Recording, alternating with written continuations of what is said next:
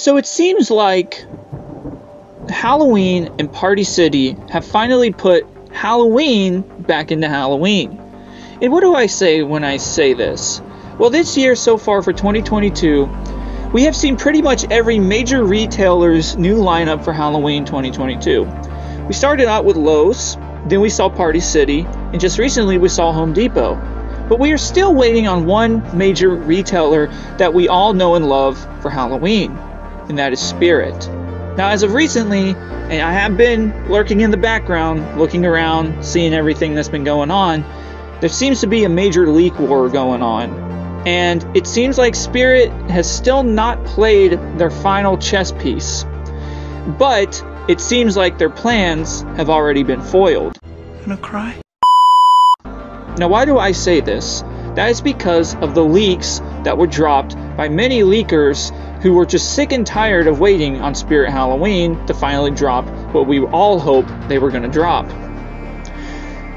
These leaks had a lot of interesting things, to at least say the least, and probably things we still have not seen yet.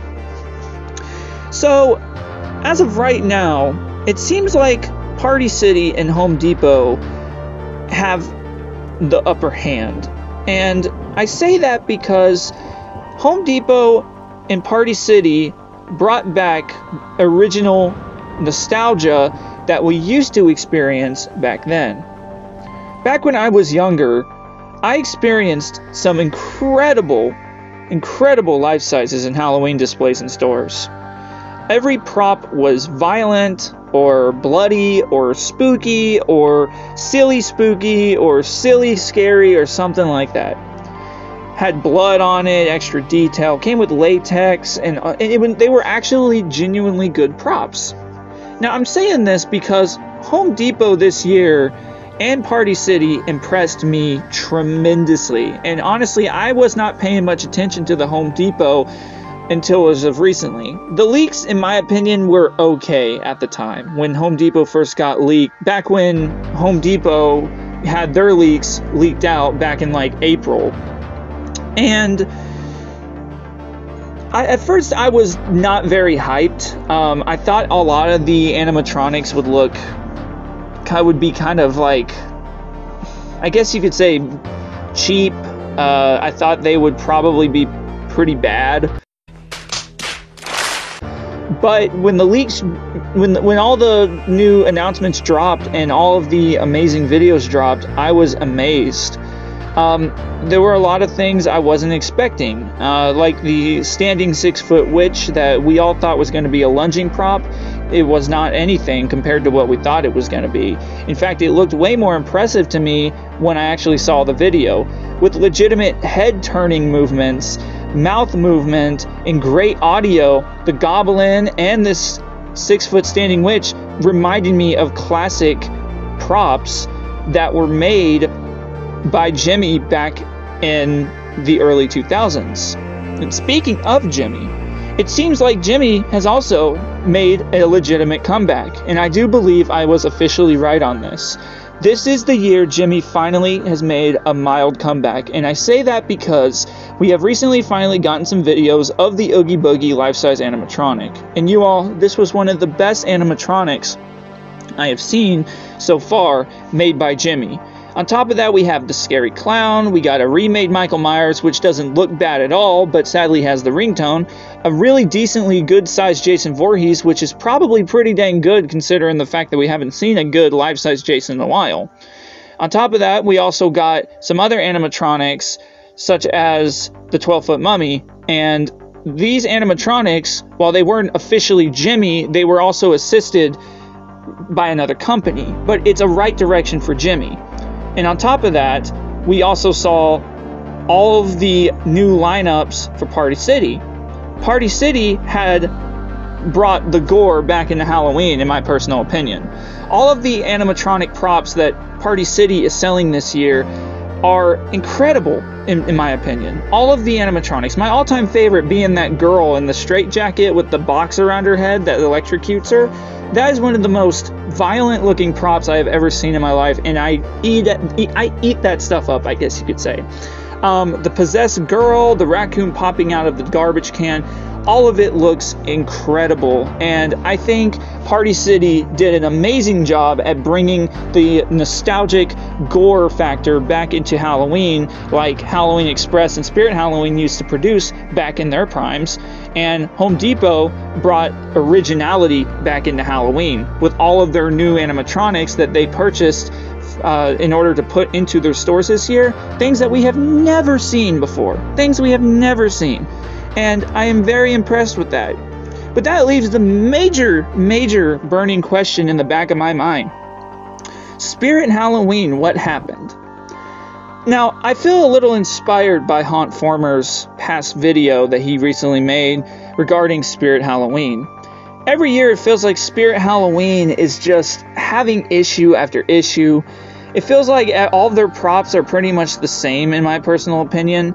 Last year was not a bad year. It was the first year in a while we hadn't seen a lot of like clowns. But sadly, due to the leaks, it seems like we're just going right back to the circus idea. And the way I can remember, the way Haunt Former explained it, is that it just seems like a lot of the animatronics that are produced at Spirit nowadays doesn't match the themes that they made back in the early 2000s. But instead, we're having to see clowns and tiki islands and stuff like that. But with the leaks that have been shown to the public, there are some okay things, in my opinion. But it all, like Haunt Former said, seems very corporate based. And it's very sad to honestly see. These leaks, in my opinion, really disappointed me because I was really having high expectations for Spirit this year. But yet we are just getting a bunch of clown props again and horrible ghost or crazy girl props that have no gore. It feels like Spirit has always been trying to go away from the gore, and it always seems to me like when a big company goes commercial, kind of like Spirit right now with the Spirit Halloween movie, while it is a good idea, it always feels like things like that just go down for the worst. We can take the idea of Five Nights at Freddy's. Five Nights at Freddy's was an amazing game. The first game was awesome. The second game was very, I guess you could say action-packed. It was kind of scary, but it was very fast-paced, and everybody ate up the click team, I guess you could say, motive. And it seems like once Scott got a lot more publicity at that time, Five Nights at Freddy's started to dwindle down in their scare factor, and that's because kids get into certain things. Kids love colors. Kids love characters, creative characters, animatronics, things that are animated, things that are that fascinate them. And when the kids get involved, it seems like the companies always go downhill after that. And it's because of the fact that I do believe that their main source of revenue is honestly the adults, because while kids are important, it just feels like that they always pamper to the kids, and it feels like these animatronic companies or these other companies that used to make good quality, I guess you could say, products for their fan base end up becoming, I guess you could say, commercial or too friendly, or they lose passion because now it's at this point it's just an everyday kind of thing. And I feel like that's what's really happening with Spirit right now. And Spirit to me right now is just going down that commercial route, especially considering the fact that they're getting a movie now. I feel like they just don't care for what the people have to say, because they're so well off at this point if they're able to produce a movie that they don't really need the audience to tell them what they need to do.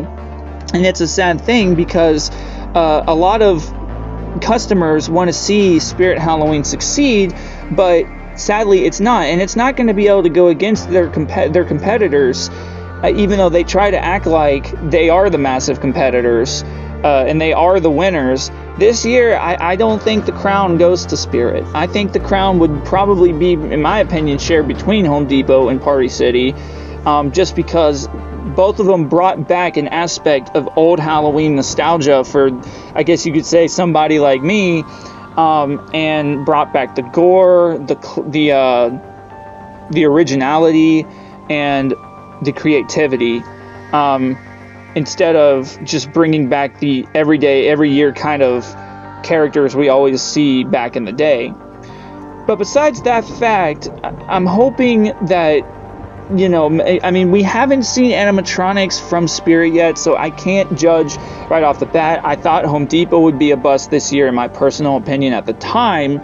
But after I saw everything, I started realizing that Home Depot this year has probably had one of their most successful years so far.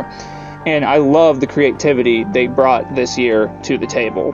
Same with Party City. Party City definitely upped their game, and they brought a bunch of gore and horror back into Halloween as well, and I can appreciate that. I hope Spirit does change for the better. I hope they stop making corporate-based decisions and start making decisions on what truly makes Halloween Halloween. And if we as a community can just continually voice our opinions, hopefully Spirit Halloween will change.